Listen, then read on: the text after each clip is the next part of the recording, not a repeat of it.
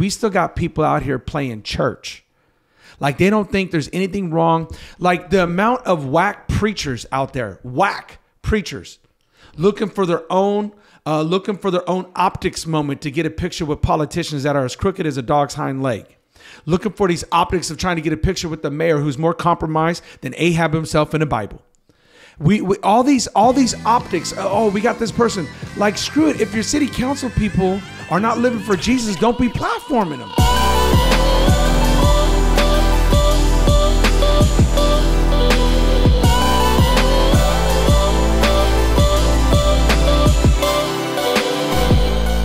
Hey, welcome to the Not Offended Podcast. This is your boy, Anthony, conservative Chicano, sitting right here. I got the bishop and the token in the house. We want to welcome everybody. This is where we talk about culture and the influence on the church. I want to take a special moment right now and thank all the listeners who tune in every week, leave comments, all this stuff that's going on. You find us on Spotify, iTunes, and of course, YouTube. We're so grateful for all of y'all who tune in every week to hear what we got to say. And normally at this part of the program, I talk about a comment. And I talk about what's going on. And I wasn't, you ever just felt like you don't want to argue with nobody? Has that ever happened to you? I mean, I know you've been married for some years now. You ever just get into an argument with your wife? Like, I don't want to argue. I'm just down. I'm not even going to say nothing. Does that ever happen? There's never really a day where I want to argue with anybody. Good save right there. No, I know your wife watches this. I don't like arguing at all. You guys will start talking, and I'll just be like, I'll just watch. Has that ever happened to you? Like you know you're right, but you don't want to argue. It's like it's going to be a waste of good quality air. Yeah, I don't argue anymore. Yeah. You just rather do it, huh? Just not going to argue. Is there a chance that you would not be right? Is there a chance I wouldn't be right about something? I'm open to it. The reason I bring that up is I get this comment. And this person, I don't know who they are. If you have pronouns, I don't know if you do or not. I just don't know nothing about this person. So I'm not trying to be offensive. What does that mean if you have pronouns? Well, I don't know if this person has pronouns, wants me to call them by the pronouns. I don't know. I'm just saying. I just threw it out. I'm turning it over a new leaf. But what does that even mean? When did they go to our church? Well, I don't know if they do or not. You know what? See, me trying to be nice gets me in trouble. What I'm trying to say is I don't want to say anything overtly offensive right now. So I'm just trying to say this person. So I don't know if this person wants to be identified as they, them, zizzers. Okay, so them, there. If they did, you would call them that. Probably not. Okay. Why you set me up like that? Because I'm trying to understand what you're saying. I was trying to be nice. Anyway. This person, see, I don't even know what to say. Okay, this person saying that COVID is no worse than the flu is ridiculous. Saying that the death toll is wrong is ridiculous. There were refrigerator trucks full of bodies because morgues were full of dead people. There were mass graves being dug for the excess of dead bodies. You can't pretend like COVID wasn't a serious issue. So they missed the whole point of what I was even trying to articulate. I didn't say... And then they went on to say you need to provide links. So I provided links. I didn't say that it was no worse than the flu. The CDC said. And the CDC has come out and they've rebuffed themselves and corrected themselves on all sorts of things. So why people have a bad habit of shooting the messenger and not listening to the message. And so I was simply trying to say there's reasons now. There's ancillary reasons, there's anecdotal evidence, there's all these things on why this stuff had happened. And by the way, I agreed with you guys when I said Andrew Tate should have said it was a hoax. We all agreed that it was a poor choice of words. That's not what I was saying. What I'm saying is all this. Okay, it's like this. Is this person going to get mad because Bricks, Dr. Bricks, do you guys remember her? She was with Dr. Fauci and they were trying to navigate the 2 weeks to slow the spread. Do you guys remember her? Mm-hmm. Okay. Dr. Bricks in a tell-all book wrote, and I quote, that my plan was never 2 weeks to slow the spread, but I knew I could never convince the Trump administration to only shut down for 2 weeks. If I would have walked in there and said 6 weeks, they would have told me no, and they would have never done what I asked to do. So I knew that I didn't have the evidence to back up 2 weeks to slow the spread. But if I could get 2 weeks and I could scurry along and scramble along and find all the evidence to back up that we need to shut down for longer. Mm. So what I'm simply saying is now that looking back retrospectively, we just didn't, it was never, there was so many things thrown out the window that it was built up to be something that it wasn't. That's all I was ever saying. And so I don't know. Do you guys have a thought about that? Like I wasn't arguing that none of this wasn't real, that we weren't backed up in hospitals. And I went on to say the reason, if you look at a bar graph of every year, by the way, do you guys know the leading cause of death every year? Heart disease? It is heart disease. Okay, so would it shock you that heart disease fell by like 50% when COVID hit the spot? Because it didn't fall. That's what I'm saying. That's where people missed the whole point. It didn't fall. You just started listing everything as COVID because you were monetarily incentivized. Yeah, it just reminded me of what the state of New York did.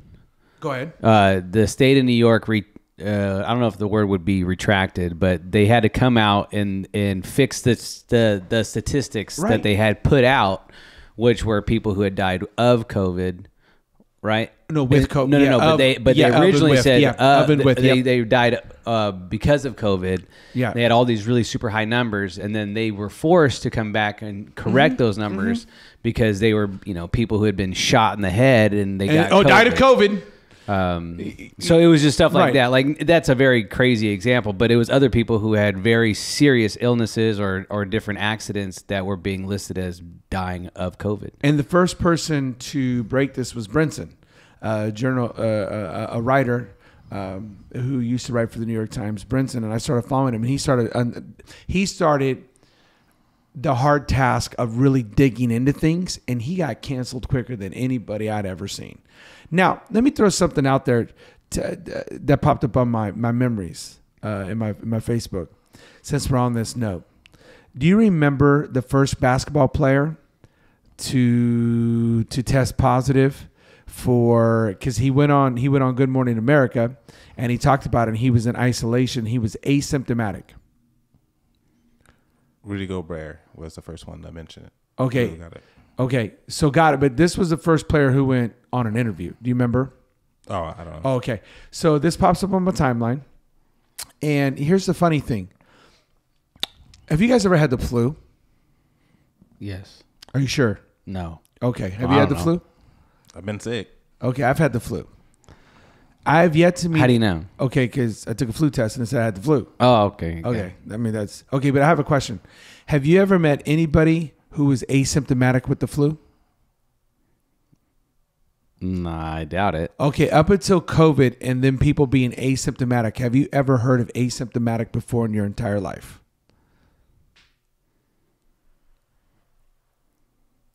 Probably not. Have you? Oh, yeah, I don't think so. Okay. So in other words, what I'm saying to you is, hey, Mike, you have to go isolate in a room for 14 days because I tested you and it says you have the flu. Even though you don't have one lick of symptoms, you got to sit in your room and don't come into contact with nobody. You're going to do what? Be a good boy and go sit in my room. Lying right now to everybody who watches this pod.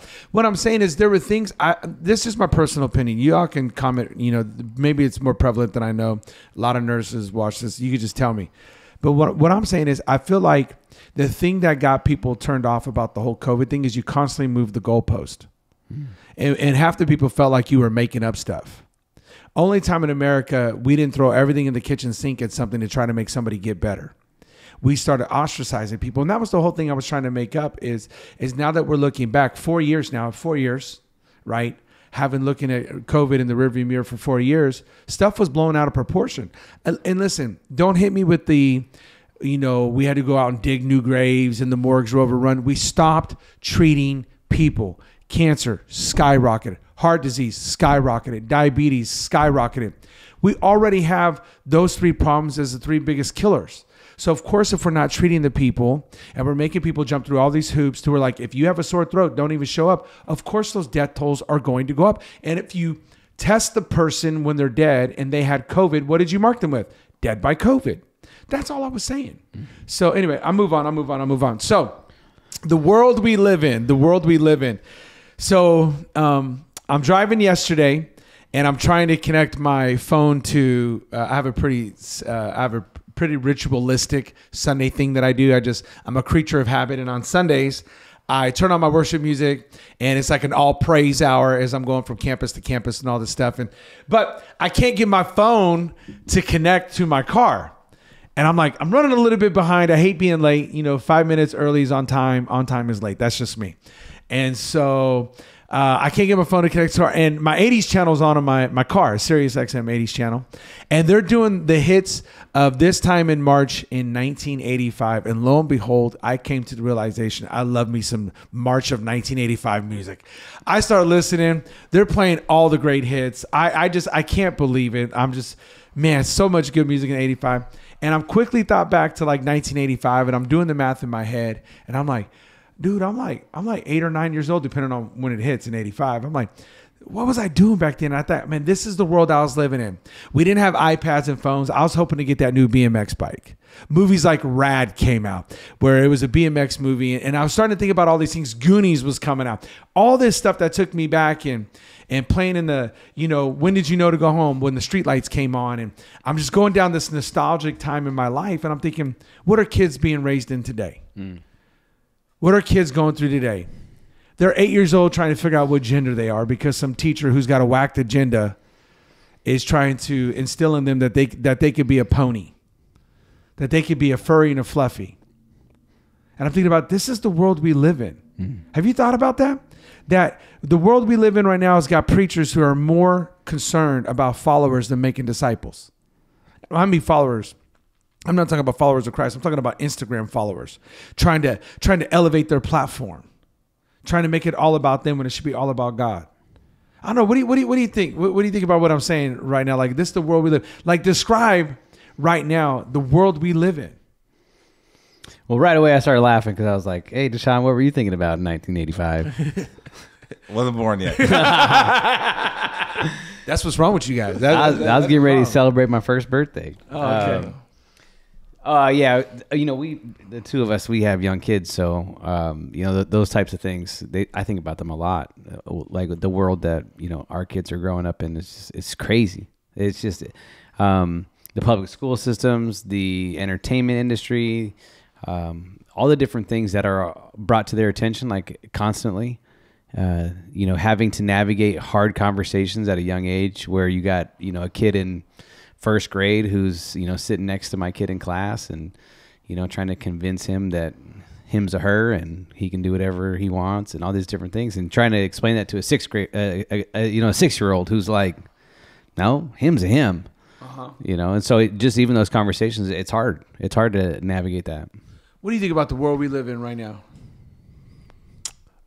I'm not afraid of it. I'm more just encouraging, like saying, Mike, encourage my kids to make sure they're able to face the world. Make sure I give them the tools to face it.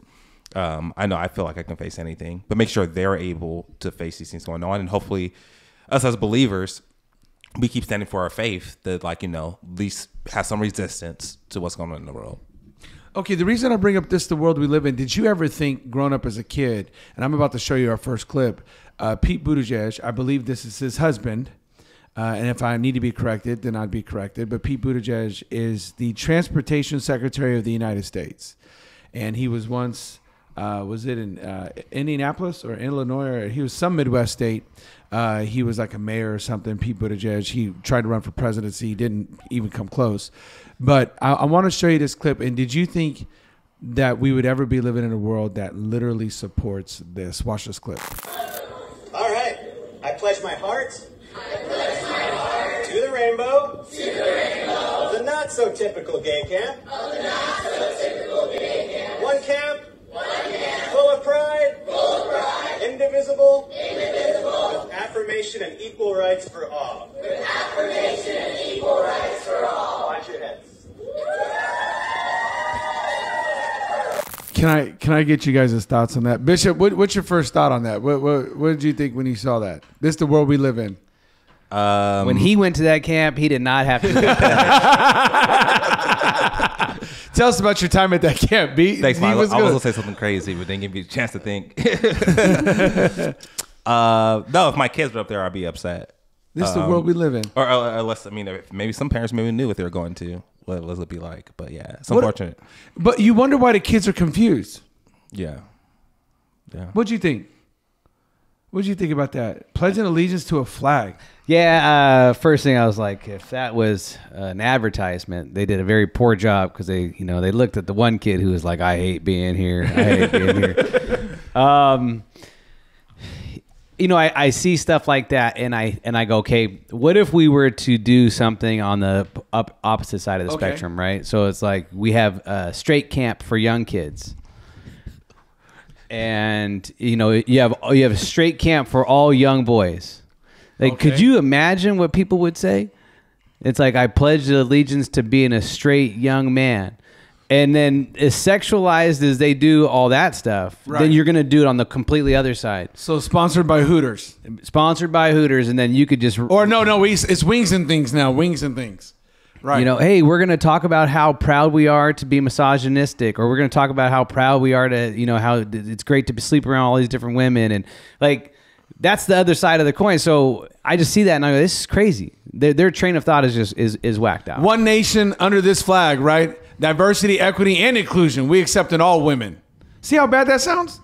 Like that right there is going to get us in trouble. Someone's going to clip that. Yeah, that's for sure going to get me in trouble. you're I'm screwed. But I agree with you. But this is the world we live in. This is the world we live in, and I'm thinking, and you wonder why our kids are so jacked up right now.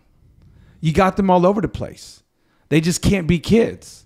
They can't be worried about going out and just playing ball in the street. They can't be worried about just riding their bikes at a friend's house. Nope. We got to put them on social media platforms. We got to do stupid stuff like this. And you wonder why the kids are jacked up. You wonder why they're so confused. And I got to thinking like, and I'm not trying to be I'm trying to live back in the 80s nostalgic over here. We just didn't have these types of problems. And people would say, well, we weren't as advanced. Boy, if this is what you call advancement, take me back. Because this isn't. Let me throw something out there. Okay, let me just ask you guys a question. For being so advanced, you would think if there was this new type of therapy, and whatever it was, a combination between chemo and radiation, right, for cancer. If there was this new type of therapy, this wonder pill that could reduce cancer patients, right? Like let's say out of 100 cancer patients, it could heal 70 of them. Would that not be the hottest ticket in town? Wouldn't we be supporting that, throwing all our weight at that, be like, man, this is great. Now 70 out of 100 people don't have to die from cancer. Wouldn't we just be parading that around like, hey, we have found it. And we would see a drastic decline in what? In cancer, the totality of cancers, with breast cancer, pancreatic cancer, no matter what cancer it is, we would see that statistical bar graph go what? Down. Am I right in that? Because we found this pill and we're like, okay, instead of being, you know, in the upper 80%, now because 7 out of 10 are cured, but that's going to be down in the 30 percentile, right? 25, 30 percentile. You would think with the advancement of therapy and therapists and counselors and all the money that is thrown at treatments, you would think statistically, you would think that people would be getting healthier psychologically, healthier when it comes to the emotional quotient, healthier with all of it that's thrown at him. We're starting at such a young age now. You got toddlers going to therapy. You would think statistically we'd be getting better. And what if I told you statistically we're showing we're getting worse? So you got to ask the question, why? Why is this? And it's stuff like this. You're introducing way too much, too young, and kids cannot process that stuff. You know why they start with kids? Because you can almost convince kids of anything. Right now, if you went home and you told your kids that, hey, you could be Superman, let's start getting you to jump off roofs, what would your boys do? Lace them up. Yeah, let's go. They would try it. Because this is the world we live in. It's too much. It's too fast, and this has got me really concerned. So are people not really finding their authentic selves? No, listen. I love what Jordan Peterson. This will help somebody out there. I love what Jordan Peterson said about helping with part of a cure for social anxiety. He's not saying this is the cure all, but he's helping with part of the cure for social anxiety. If you find yourself getting social anxiety when you're going to like a mingle for a business, like we even do that in the church. We do parties, not the party like the world parties, but like we do parties where other pastors can meet other pastors, all this stuff, right? If you find yourself getting a little social anxiety, he goes, I have one step that will radically help the majority of people. Stop thinking about you. Take a friend who doesn't know anybody in that group and make it your endeavor to introduce this person to 10 people you know, and your social anxiety will go away. because now you have a purpose bigger than yourself. And the problem is if you focus on yourself too much, all that does is heighten the more anxiety. But this is the world we live in. Okay, as if that's not bad enough. I saw something, and I know you guys, last week we tried to show a clip of, what was his name, Cannibal? Cannibal? No, Barbecue. Barbecue. But he is a cannibal, my bad. And that got pulled off, that it literally got pulled off all social media platforms. Yeah, he was literally pulling that leg off. That's what he was doing. And I don't blame him for getting pulled off. That's a bad tongue in cheek right there. I'm not mad it got removed, okay? So that didn't work either. Didn't work either. No. Okay, I'm glad they took it down. How about that one? So that's better. So I came across something by an independent journalist going on. I believe it's in Philadelphia.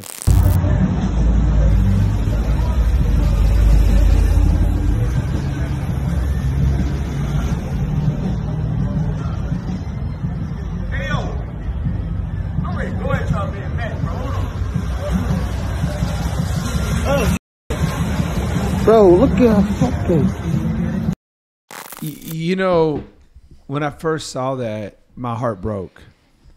Like, people are that far, have fallen that far, that they're trying to shoot drugs literally in their brain.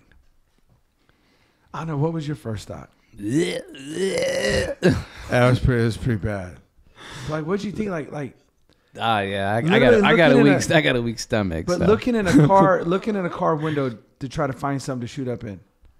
Yeah, that's bad. That's really bad. It's the world we live in right now, and yet our government wants to give out the drugs. Clean needle program. Clean needle program. Open the borders. I'm sure no drugs come across the border.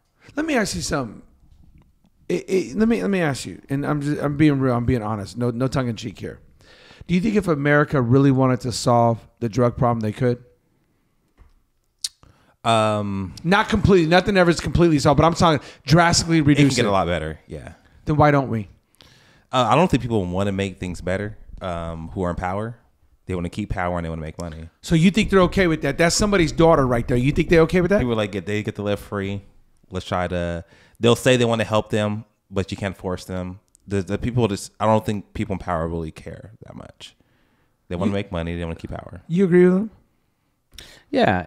I mean, I don't know if the reasons we agree are the same, but I definitely think that people who are in power want to keep power so that they can stay there. And so if you fix the border crisis, you fix these different things, then what's to run on? I mean, he said that before. It's like, what do I use in order to keep my power play? If you solve everything. So what I'm hearing you guys say is this is just a game to people. Oh yeah, I mean, if you've ever been in like a courtroom and you see like a DA versus a defense attorney, it's just a game for them. Like the person who might be going to jail for the rest of their life, like that's their lives, right? The people who have been affected by this person who might go to jail for the rest of their life, that's their lives. But for the judge and for the DA and everybody, it's just a game. So when you're in power, it's just a game. Do you know why I say it's just a game? Do you remember when I might get this name wrong? But you remember when Xi Jinping from China came over to San Francisco? You remember? And it cleaned up the streets. So this lady uploaded a video of her walk from her apartment to her job in the streets in the Tenderloin district of San Francisco. And so she uploaded this picture of her walk on X, formerly known as Twitter, right? And I guess Xi Jinping went out of town. Them streets is filthy, dirty. So all she did was literally say she does not feel safe walking down the street. All she did was hold her phone and take a walk. It was absolute people crapping on the street, somebody shooting up right in front of her, half the people naked and passed out. It's a game. It's a game. Because when Xi Jinping showed up, what happened? There wasn't nobody in sight. It looked like a ghost town. Streets was clean. The people were gone. We don't even know where the people went. Overnight, people were saying, we don't know what happened. It's a game. This is the world we live in. What's your thoughts on that? Yeah, I mean, we're just seeing more in America the poverty of man. We see that people and leave God. You're going to see more and more of this keep coming if people keep going down this road. If our country keeps going down this road, this is going to keep happening. But I feel like we're saying this every week. Like I'm just trying to raise. I feel the burden to raise the awareness because we still got people out here playing church. Like they don't think there's anything wrong. Like the amount of whack preachers out there, whack preachers, looking for their own optics moment to get a picture with politicians that are as crooked as a dog's hind leg. Looking for these optics of trying to get a picture with the mayor who's more compromised than Ahab himself in the Bible. We all these optics. Oh, we got this person. Like, screw it. If your city council people are not living for Jesus, don't be platforming them. Even Jesus said, look at Herod, that sly fox. People are like, well, that Jesus, he just was. No, go research what sly fox meant back in the day. Go look at what that was actually saying. He was calling out. You know what? You know who called out somebody? John the Baptist. Do you know what happened to him? It cost him his head. He was calling out these people. And I know we beat this a lot, but I'm just saying, like, this the world we live in, that we got compromised preachers and we got real problems. We got real problems. And I'm just thinking to myself, this is the environment our church is growing up. And then we got, and I'm going to bring this up because I saw this sermon, and this is what I'm talking about. This is the Not Offended podcast. Thank you for tuning in. We talk about culture and its influence on the church. I want to show you how much culture has came into the church today, the world we live in. I want to show you this. I want you to listen to this preacher and his sermon, and then I want you to hear the pastor who invited this preacher. I want you to hear his close. Because, this is going to shock every viewer who watches this. This preacher had the audacity to say that we shouldn't worship God. God should worship us. Watch this clip. What if God worships me? Can you say that with me? What if God worships me? A God who worships me is quite the statement. I know. But follow me. Now, I get it. We've started to worship a very big heteronormative white Jesus that we constantly thank for standing between us and a mean God. But really, who, what, when, and why? Worship has become so God-centered that it risks the subjective colliding of our own things, our biases, etc. What if worship is us on the mountain of transfiguration? This space where God spoke, that God was well pleased. This place where God spoke about God's Son in such a way that the light shone on him and God looked and said, wow. What if worship is Genesis 3:8 that says, when God says, where are you? And who told you that you were naked? Who told you that there was a flaw in your beauty? The God who meets us and keeps confirming that who we are is good enough. What if that's worship? We declare that you are God that worships us. That's how much you love us. That's how much you desire us. That's how much you are for us. Or when we step into your presence, we come with our full selves, fully naked and unclothed. And there is no shame. Because what you have created since the very beginning, you declare good. And it is still good. I don't know. He said, wouldn't we all want to, don't we all want to tell God, you need to worship me? Hell no. That is not what I'm telling God. You gonna get us all in trouble. What was your first thought when you, what did we watch? What was that? Well, if we talk slow like this, I guess we'll be profound and forget the commandments. Heteronormative God, white Jesus. Why are they always blaming it on white Jesus? Again, you saying crazy stuff is the white Jesus' fault. No, he crazy. What'd you think? What'd you think when the brother gone, huh? He's gone. Yeah. Is he going to hell? From the sound of it, yeah. He said God need to worship you. Yeah. Where does he get that? Well, obviously you were on the Mount Transfiguration with God, and God was like, "I'm impressed with you." And then everybody ended up being naked. What did he say? And then the guy closing at the end was like, "We all need to get naked." I don't know. And what? That was a church.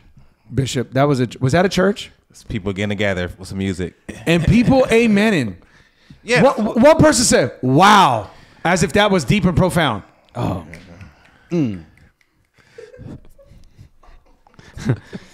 I don't know. Preach. You don't know what to tell me? I don't know what to tell you. That's a church somewhere. I primarily listen to white, old, conservative man preachers. That's what I listen to. Tony Evans, he in there. You know, so there's some exceptions. But people are actually tuning into that. Are they getting the gospel? I mean, that wasn't the gospel. No. What is that? Listen, I said it a couple of weeks ago. The devil never tells you, come worship me. He says, go worship yourself. The devil makes you the highest priority. And this sounds just like the devil. God needs to worship you because you're so incredible. It's a whole lot of people finding their authentic selves. I'm telling you right now, there is nobody getting saved in that church. Every person has drank the Kool-Aid of deception. That preacher right there works for the devil. He does not work for God. He is an ambassador. He said, what if God worshiped me? You know who the only other person to say that was? Lucifer. Yep. He said everybody should worship me. If that ain't the devil himself speaking through a forked tongue, I don't know what is. This is the world we live in. People just always sort of searching to feel good or feel important. I mean, I was thinking about this morning. I mean, the big reason I'm a Christian is not because it makes me feel good. It's because it's true. More than anything else. Despite the way I feel in the moment, it's like, hey, this is true. And I think people need to come to that realization. It's like, is this true or not? And so it doesn't matter how you feel or in the moment. I mean, I think God wants to give you an abundant life. I think he wants you to feel love. He wants to bring people around you, and he wants to show you that he cares for you. But despite what you feel in the moment, it's still true, and you need to follow through with it.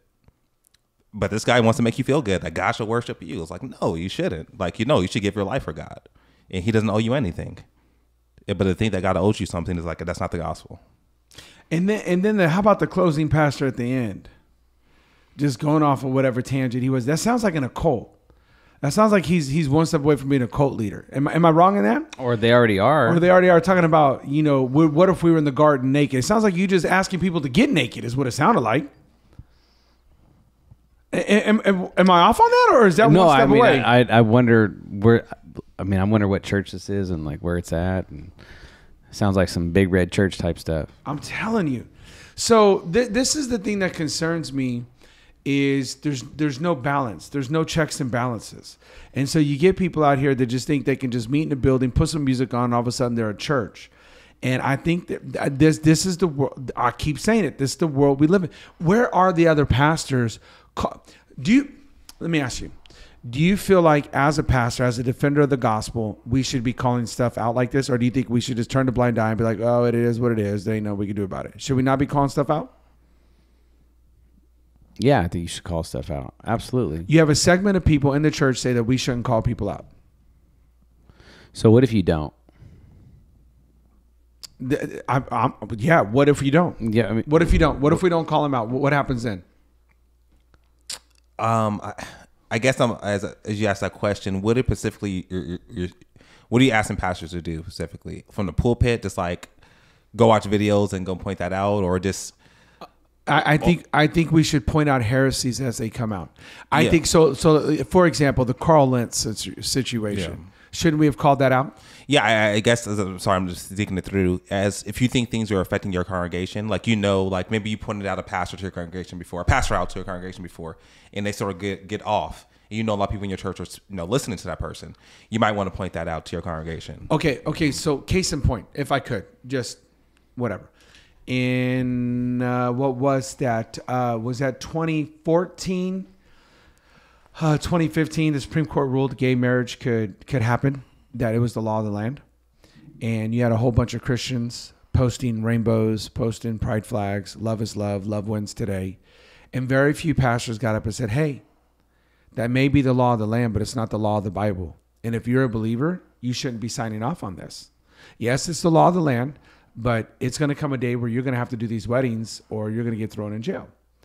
And I found very few pastors especially in California, who said, hey, listen, we understand this is the law of the land, but it still does not trump the law of the Bible. And I think that's when the capitulation started. That's when the knee bowing started. That's when pastors started getting scared because people lost a lot of people that day. But it's not our fault if Christian believers are in doctrinal error. You have to call out the doctrinal error. But I think that's when it all started. Does that make sense? I feel like we have a moral duty and obligation to call these things out. Now, of course, it's not comfortable. I mean, I'm not saying we need to go and protest. That's not what I'm saying. I'm not saying, hey, let's go out there and let's just start every argument we can and go protest. I'm saying from the pulpit, you need to call out the doctrinal heresy and error. That's all I'm saying. And in some cases, if it involves a person, you need to call that person out. You need to say, hey, listen, that brother is not, especially if they refuse to get out of ministry. That brother is not walking in accordance to the Bible. We encourage everybody to stay away from that brother. Is that wrong? Or else you get the David Koreshes of the world, the Jim Joneses of the world. Am I making sense? Or am I overreaching, overreacting? No, I think Sunday mornings preaching should address the culture, and it should not even specifically you have to always point it out, but your sermon should help your people equip your people to face the culture they're going into. I think Timothy Keller was big on that. Like, you want to be able to tear down the gods of the culture for your people, and to actually help them see the real God. Am I doing too much, or you think we have an obligation? Now, listen, I'm not saying you spend the whole hour debunking and attacking everything, but I remember when Todd Bentley, who started talking about he talks to angels, and he had an angel specifically to give him money, I was like, we got to call that out. We ain't doing all that. Because there was people who was actually following him. Man, I don't know any of these pastors you're saying. Okay, well, he had a huge healing ministry, this whole nine. It was from 85, D. It was from 85. Oh, dang. That's cold. That didn't be my list. That's cold. That's cold. What I'm saying is we had a duty and obligation because people were starting to listen to him. Like, hey, you don't get no personal angel who gives you money. That is not in the Bible. Does that make sense? Am I doing too much, or is this relevant? We need to call these things out.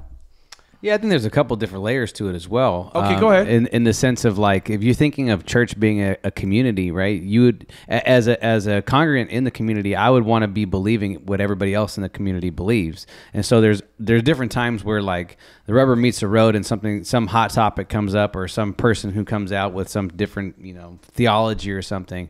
And if the pastor doesn't tell and help teach and guide the congregation of where they're going, then you could be sitting in the seat believing something totally contrary to what everybody else is in there thinking. Okay. And I think that's what happened with some of the stuff in regards to, like, the gay marriage and things. Is like, I think people stuck around in conservative churches thinking that they believed the same thing other people believed, and then they come to find out, like, they don't.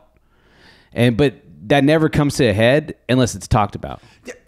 That's what I'm saying. We've had a classic case of bury our heads in the sand. Okay, if I can, because I'm an equal pursuant of this, okay, just hear me out. I call out stuff, whether it's in the church or outside the church. Like, I remember for years, I would always tell people, hey, watch what your kids watch. Like, just don't sign off on it too quick. You got to really investigate what your kids is watching from. And by the way, I wasn't the one that get up boycott Disney. Don't watch any of these movies. I wasn't that guy. But I was the guy going, hey, you need to make sure you watch what your kids are watching. You got to approve of it. You got to see what's behind it. Lo and behold, a docuseries breaking this week is called All Quiet on the Set. And this is about the nefarious activities that was going on behind the Nickelodeon set. And a guy at the forefront of this, I believe his name is Daniel Schneider. And this is a guy who wrote all the hits. And there are people coming out, and his articles are breaking everywhere, talking about Nickelodeon's House of Horrors inside the abuse allegations aimed at Dan Schneider's kid shows. And you got all these people coming out talking about all these things, and it's already aired. You can find it on TV. And I remember saying stuff, hey guys, even on Nickelodeon, y'all need to watch what's going on here. Where's the little innuendos? So I'm a fair proponent of just giving warnings, right? And that's what I'm saying. I don't feel like, I guess what I'm saying is this. Is that part of a pastor's obligation? Should they be doing that? Should they be encouraging the congregation? Hey, you need to watch what your kids are watching. Hey, I don't know about that. Should we be watchmen on the wall, or should we just bury our heads in the sand and be like, hey, I just have an obligation to teach you about the Sermon on the Mount? mean, I think we have obligation to lead people holistically, right? And that's every area of their lives is to help them to be the best they could be in order to follow Christ. So whether that be in their finances, whether that be in their marriage, whether that be in parenting, whether that be in their theology, which encompasses all of that, I think that you would be doing people a disservice if you don't help them in those areas. Now, your approach could be different in the sense of like you may not do 6 weeks of like better finances. Okay. Right, but you may on a Sunday touch on something one time, but then offer people a class during the week when it comes to finances to try to keep it more. I'm gonna say gospel center, but that's not. I hope you understand what I mean by that on a Sunday. Yeah. But to do nothing, I think, except for like just one facet of somebody's life, I think that it doesn't really necessarily help them as a whole. Yeah, because I talked about yesterday the primary function of a pastor is lead, feed, and protect. I look at this as protecting the sheep from the wolves in sheep's clothing. I don't know. Am I doing too much, or do we have an obligation to call out these things too, and to just encourage parents? Hey, you need to watch what your kids are watching. You need to, how much time they spend on their phones and what apps they have. Is that doing too much, or is that part of our job now? Yeah, no. I think if you're preaching, I think if you are preaching the gospel, you're preaching the Bible, those things are going to come up. Right. Culture is going to come up. Yeah. So because you're teaching them to deal with the culture. So it's okay. What did this mean for the people during that time? And how does that apply to us today? And so we have to contextualize what we're talking about, right? Yeah. So I'm on this kick. The world we live in, if you would have told me, 10 years ago, someone like Joe Rogan and these guests that he's been having on would be talking about religion as much as they have been, I don't know that I would have bought in what you were selling. I don't know if I'd have picked up what you were throwing down. Does this make sense? But I found we found an interesting clip where Joe Rogan is talking to Lindsay. I'd have to look up his first name. Do you remember his first name? Maybe James. James. Okay, but it's going to say on the clip. And they start talking about how religion plays a vital role inside a societal community, and that religion is the number one roadblock to totalitarianism, and how it literally staves it off and it keeps it at bay because people find a higher purpose and a higher meaning of living. And I want to show this clip because I think it really speaks to a group of people out there who aren't necessarily religious, but they're starting to find the value and that religion plays in a society. Does that make sense? And then we're going to talk about the role in the world we live in today, how religion plays a part in society. But watch this clip. So the people who go along with it, who are in the cult, are treated as people, and the people who don't go along with it have to be treated as non-people. And that's Mao Zedong gave a famous speech in 1957 where he actually said, to not have a correct political orientation is like not having a soul. So you're no better than a capitalist running dogs. You're no better than the dogs. Well, I mean, we like dogs, but you know what I mean, how he would have meant it. And so it's like you're no better than an animal if you don't go along with this. And that's what you're saying. That's a cult. And all this bears the hallmarks of a cult. And it feels like that is a natural pattern that humans fall into. And I think particularly if you're not religious. I think one of the things about religious people is they've already got their thing. So and hopefully it's one that promotes good values and it's a good thing. Yeah. But there's a part in the brain that wants that thing. Yeah. And atheists, they don't have a religion, and so they find a social religion. A social religion, that's exactly right. That's exactly right. So they find it in their social circumstances, politics, economics, and it always goes demonic when they do that. I've been spending a lot of time, thanks to Charlie Kirk, I've been spending a lot of time paying attention to the tenets of Christianity and studying it, and it's got a lot of good advice in there. But you're 100% right that if you try to lack a religion, and the primary thing with the religion, so if you lack a religion, then it'll get filled in with other things for very many people. I think there's a small percentage of people for maybe that doesn't apply, but there's a spot in your brain for it. But the thing that, why do they go after Christians and Jews so hard everywhere they go? And the reason is because they are completely committed to. They're not. When you say they already have their thing. For Christians and Jews, that's not how they think about God. It's not their thing.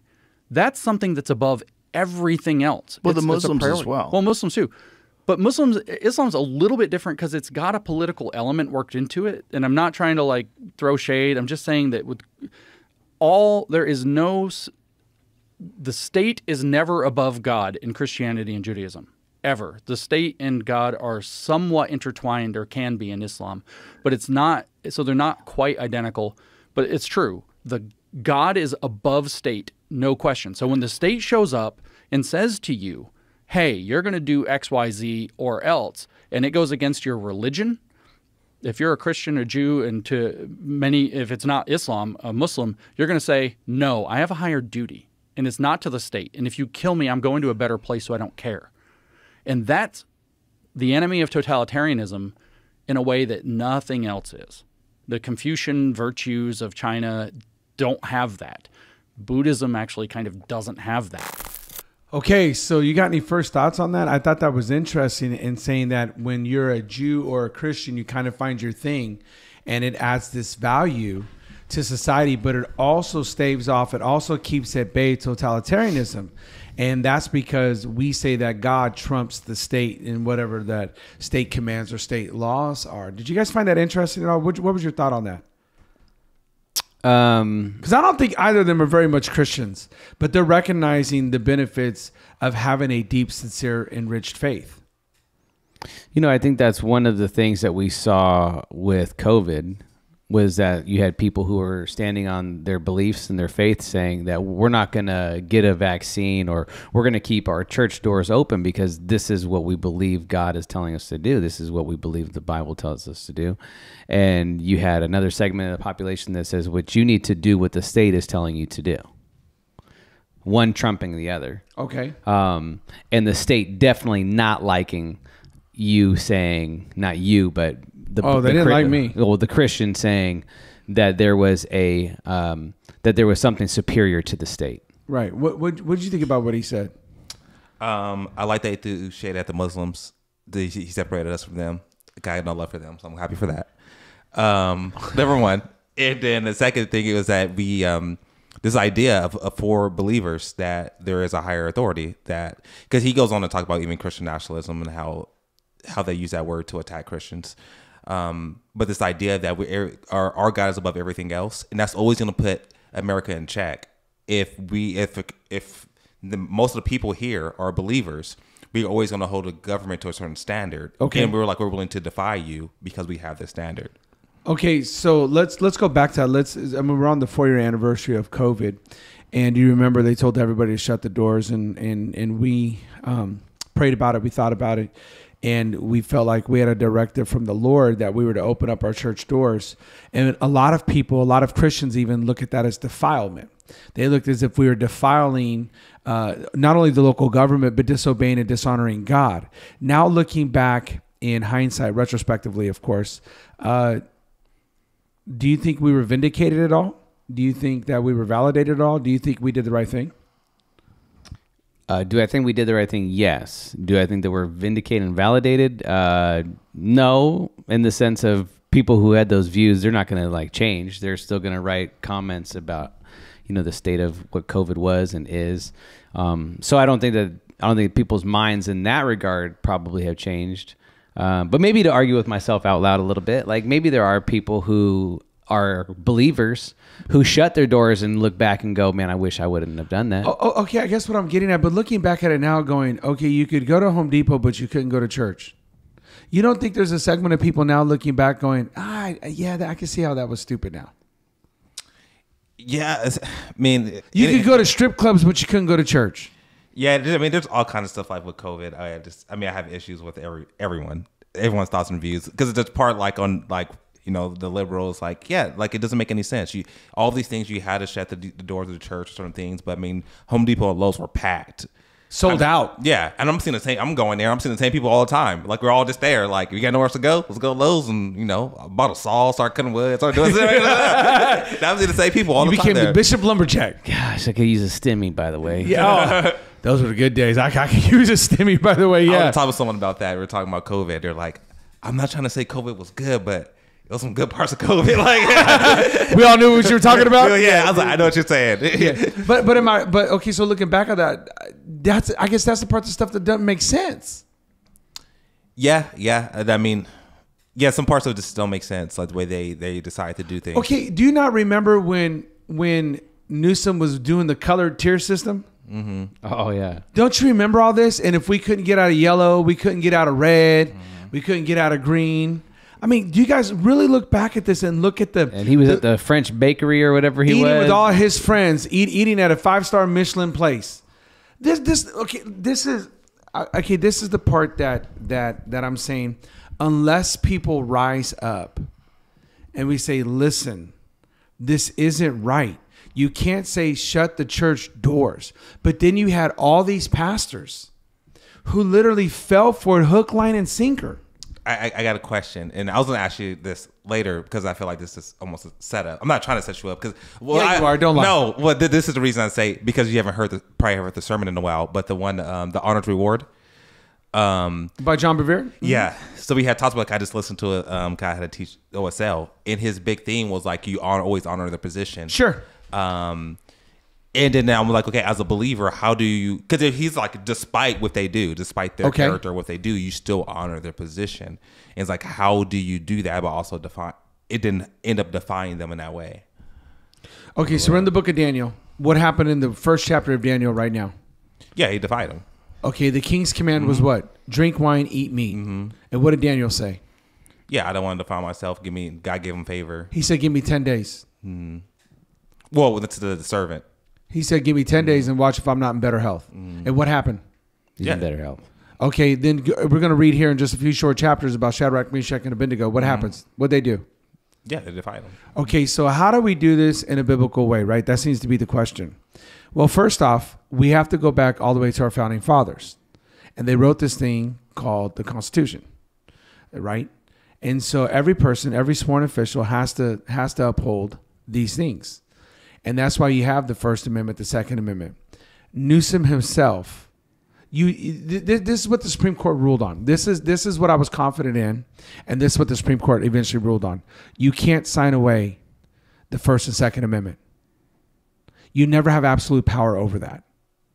And so what ended up happening was when it finally got appealed all the way to the Supreme Court and they ruled, I think it was 6-3 or 5-4, it doesn't matter. They said, listen, at no given point and given time can you absolutely do away with the First and Second Amendment. Now you could put some guardrails on it for a season. In other words, you could have said, hey, church doors stay open and we need you to keep social distance, which we were already doing, weren't we? So in other words, I went to a higher authority. I said, listen, what Governor Newsom is saying is he has a very jaded and abusive look at the First and Second Amendment. And first one in particular, okay? First one in particular. And I said, I am not going for that. I'm not buying that. I'm not kneeling down to that. He is wrongly discerning that I have my right to appeal. Even Paul said, I appeal to Caesar. Well, I appealed to the Supreme Court. He has got a wrong interpretation of that. And who ended up winning that? We did as Christians. So who was wrong? Newsom, did he come out and say he was wrong? Did he ever come out and say, hey guys, I missed that one, my bad? No, he tried to double down even after that. He tried to throw his weight around. So you don't have to listen, when you're appealing, everybody has to abide by those rules. And so there is no honoring him. It's like him coming out and saying, I'm the king of the law, now go fornicate right now. How do you honor that? How do you honor if he says, nope, I need you to take a second wife because the population is dipped, so you need to cheat on your wife and you need to go impregnate as many women as you possibly can? Do you agree to that? How, as you a Christian, do you show honor in that way? I don't know. Oh, I'm asking you the question. I don't know. Well, you don't do it. Oh, okay, yeah, that's what I was hoping you would say. He said he don't know, but no. This is the sermon that he preached. That's what I'm asking. He was like, this is what he said. You always honor the position. Okay, doesn't mean this is the words he said verbatim. I'm quoting him. Okay, so is John Bevere right in that? I don't know. I was literally asking a question. No, John Bevere is wrong in that. Okay. So if John Bevere says, hey, the governor comes down and says you need to go sleep with as many women as possible because the birth rate is down and we need to get everybody pregnant. I look at John Bevere and I said, you wrongly divided the word. What's so hard about that? I don't think that's hard.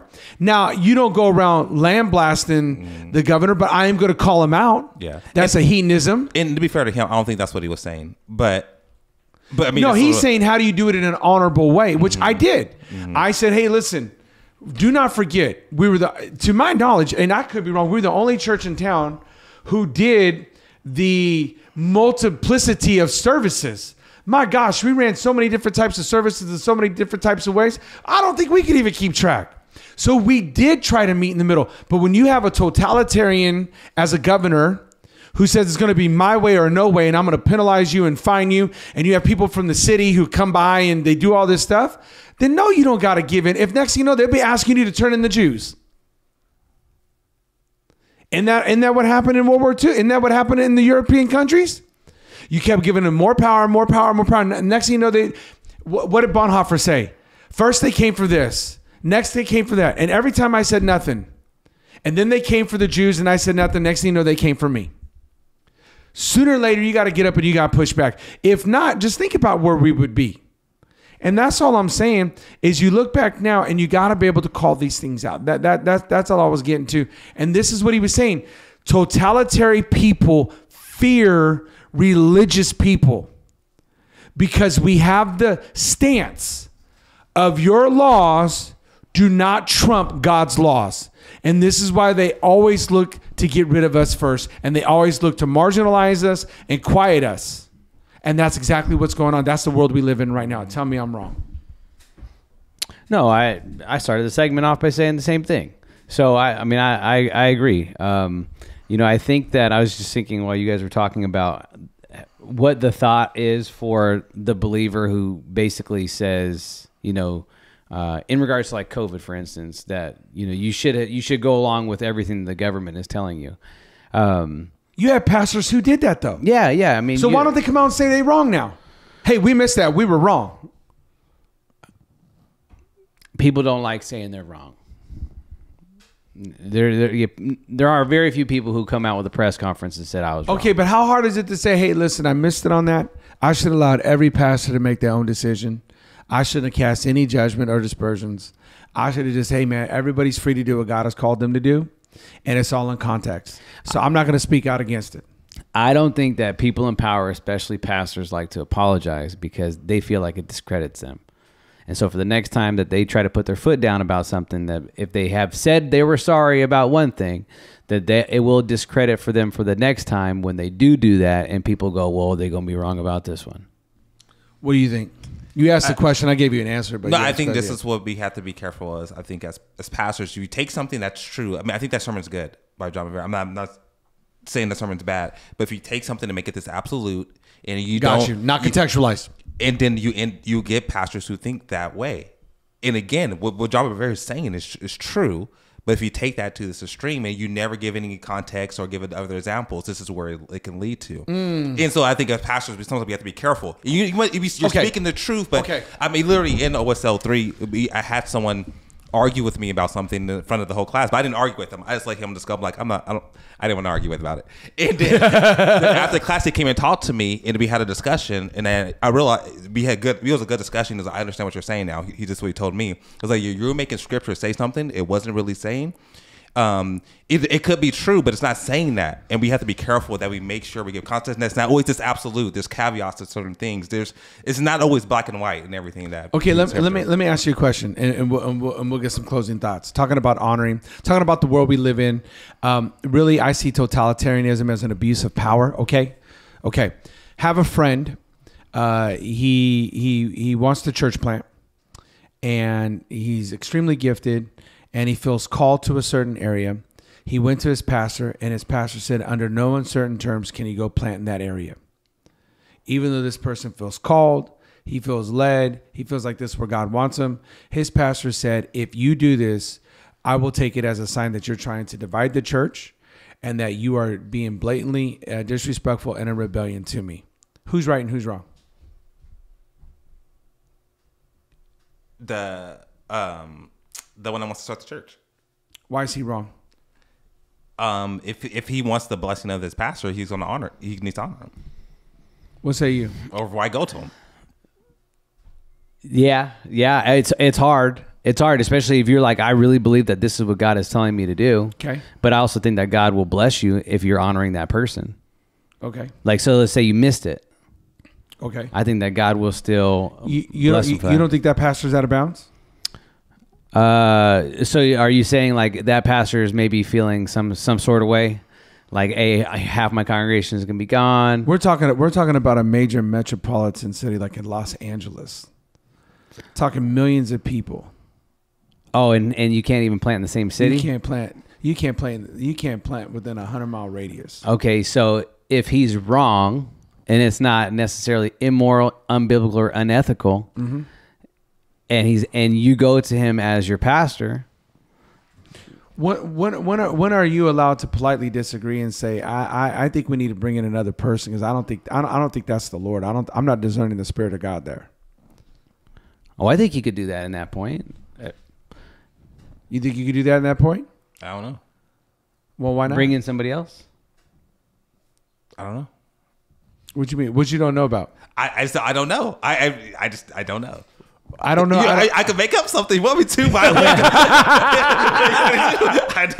I think it's absolutely acceptable to bring in somebody else because what I'm hearing is this. But what if the other person says the same thing? What? What if he agrees with the pastor, the lead pastor? Oh, that's fine. I still think that's a way out of bounds request. The ministry's not yours. It's God's. Well, are you building your kingdom or are you building the kingdom? Yeah, so if you're worried about your pastor, if this person has served you honorably the entire time he was on staff or they was on staff, was a husband, wife, it doesn't matter, whatever, right? If they served you faithfully the entire time, helped you grow what you're currently established right now for the kingdom, not your kingdom, then what does it matter? Plant the people. Who cares? And if they take people, glory be to God. They're not serving the devil. Oh, I'm not saying that he's right. But I mean, if we're talking about honor. But I think it's okay to push back. I think it's okay to say, hey, listen, can we pray about that? What are your concerns? Can we really have dialogue? Can we be mature believers about this? Can we be kingdom people about this? Can we bring in another person? Well, I don't think that it's dishonoring to continue a conversation. But to say the words, if you do anything outside of this, I'll take it as a sign of you're trying to divide the church and you're trying to be rebellious. Yeah, I have a word for that. That's called manipulation. That ain't right. That ain't right. Okay, but I feel like we're arguing two different things. What are we arguing? Well, I felt like you asked, what is it honoring for him to go along with it? Yeah, if you have a bad pastor, get out of there. Why is he still your pastor? Yeah. No, I'm not saying they're a bad person. They're having a bad moment. What? See, you got to delineate between this person being insecure and having a bad moment and this person being a bad pastor. Spiritual manipulation doesn't sound like it's being a good pastor. Well, in this case, it's not good. Yes. Then you're hoping he's going to turn around if he's a good pastor. No, what I'm saying is, in other words, where does the line of honor stop? When you be spiritually manipulated. But because no matter what, people are going to see it as dishonoring. The dishonor and the honor is subjective to the eye of the beholder. It's to the interpretation. I wouldn't have had no problem if this particular person said, hey, slow down a minute. We need to bring in another person. We really need to dissect this. And at the end of the day, if they had a conversation and they mutually agree, okay, how about a compromise? I won't do anything in this area for a year. That gives everybody time to transition and to do what they're going to do. Because let me tell you a secret. Let me tell you something. After been doing this for years now. Those people who are already on the fence about leaving, they ain't going to stick around through this no matter what anyway. You're going to lose those people. Yeah, but you didn't give us all those scenarios. You just asked us about the first one. Oh, did I set y'all up? Yeah, we just had like. I mean, kind of like how you set me up a minute ago. Did I set y'all up? Is that no, what I gave up warning. I told you. Then you came out the pastor's evil, hates evil. No, I didn't say any of that. I did not say any of that. That's what I'm saying. This is why pastoring is an art and not a science. This is why you have to take in all the information. This is why when you hear these things, you got to do investigation. You just can't line up. And I feel like so many pastors just line up and sign off on things. No, this is the world we live in. You got to get up and you got to speak out against these things. So this guy who's wanting to plant, he wants this person to stay his pastor. Oh, I don't know. I gave you what I got. That's all I got. I just throwing that out. But this is the world we live in. I feel we have an obligation to lead, feed, and protect in the world we live in, and we have to start to call out these things. Okay, final thoughts. Give me your final thoughts. This is the adventure. This is the Not Offended podcast, and we're talking about some things here. We went on an adventure today with all this stuff. But the world we live in. Man, you got any nostalgic memories of growing up? I mean, what'd you grow up with? The early 2000s, but you had the Backstreet Boys and, you had NSYNC. You know what I'm saying? You had those bands. I'm talking about good music back in the day. I was born in 84, so I'll be 40 this year. Look at that. Hey, man, you're getting wiser and mature. This is good. Yeah. I know everybody's You saying that's old or what? 40's old. Well, how old are you? When were you born? He'll be 38. 86. He'll be 38 this year. Oh, so you was born in 88? 86. 86. Okay. Well, you getting there too, son? I'm not embrace it. Throw shade on him. This is old. Hey, we're in agreement. Okay, so go ahead. So the world we live in. Talk to me about the world we live in. Nostalgic moments. Being able to ride your bike outside and not worry about Chester coming to, kidnap you. Is it Chester now, or is it Chelsea, or is it Chelester? What do we got? Nostalgic moments. Being able to play outside. Kids playing outside. Period. Basketball hoops in outside. Kids playing different games in the summertime. Like you don't see that. You see kids playing in pools behind people's backyards, but like that's it. So the streets are empty in a bad way. The world we live in. Well, I know up in Portland, the streets are empty because of all the drugs on the streets and all the stuff. Yeah. And, the world we live in. What advice would you say to somebody out there about the world we live in? What would you tell them? Advice on the world that we're living in. Get involved in regards to like your kids. I think that's a big one that I have. Is just try to figure out as much that's going on in my kids' lives. So I'm involved at the school. I'm involved on the sports teams. I'm involved. Like I had somebody tell me the other day, they were like, "So are you the coach?" And I said, "No, I'm not the coach." No. She said, "Hey, are you the coach?" I said, "Yeah, I'm the coach." And she said, "Wait, you're the coach?" And I said, "Yeah, I'm the coach." And she goes, "No, who's the coach?" I go, "I'm my daughter's coach, period." Okay, always going to be the coach. And she goes, "No, but who's the real coach?" I said, "Well, the real coach is over there." Made that person work again. You made that person hard, boy. Yeah, but I'm involved. I'm involved. So get involved. Yeah. The world we live. You thought these stupid Christians, man. The world we live in. D, what you got for him out there? I don't know. No, Mike made me think of. I live in like a newer neighborhood, so it's like a lot of the young families. So it's actually a lot of kids play outside. But I kept thinking, because my kids been asking to go outside, especially as it gets darker later. Can they go outside in the front yard? And I keep debating if I'm gonna let them go out there without watching them. I was like, you can go in the backyard. But I was like, as a kid, I did that all the time. Even my parents were super strict. But they still let me go outside. I felt like it was always safe. I never felt unsafe. Now I'm thinking, man, I'm gonna let my kids go in the front yards. I don't trust any of you people out here. But it was crazy. Some kid came to my door, I think 2 days ago, and it was like, "Hey, can you take me to somewhere?" I'm like, "What the heck?" It was weird. I'm like, "Where are your parents at right now? I could kill you right now. Like, no one even know. Like, I'm like, this is a trip. Like, why are you here?" Anyways, it was weird. But it was just like an old school thing. I remember going to around the corner to like they was at a house that would like sell candy and stuff and sell different things like especially like I forgot what they call the candy store. It wasn't a candy house, something like that. I forgot what it was called. Like in like a lot of black neighborhoods, they'll have that. And it's gonna be you and your parents trust you to go there, buy some candy, buy something. They'll have like the styrofoam cups, and they'll have like frozen Kool-Aid in it. You go get stuff like that and walk back home. And yeah, that was a different time. Yeah, I was told, "Hey, you can't ride your bike past this street and this street. Other than that, neighborhood's free." Yeah, I think about the world we live in, and just the other day I walked to the grocery store, and I saw the Girl Scouts, and they were out there selling their cookies, and I try to make it a habit of buying as much as I can, just seeing what's in my wallet. And I try to make it a habit of like buying everything off the table. And then I'll just give the cookies away. And the reason I do that is I remember going around with the world's famous chocolate candy bars. If you sold X amount of chocolate candy bars and you got to win a trip to like the pizza place, back in the day it was Naughty Nick's Pizza. And you got to play video games and eat pizza. Naughty Nick's Pizza. This is what it was called. It was just a pizzeria. Where'd you grow up at? Stockton. All right, don't go to Stockton, people. That's what you just found out. What Naughty Nick's? You said Naughty Nick's? Naughty Nick's. It was a pool bar. You had video games. I haven't seen this much emotion out of him. Since the whole podcast. I didn't go to a strip club, DeShawn. It sounds like it. Naughty Nick's. That's what you just said. Shout out to the 209. Everybody, you know you from Stockton once I dropped that, all right? But the point of the matter is I remember going around and I remember selling these things, and whether the candy bars was for that or to go to Great America or something of that nature, I remember doing this was the world we live in.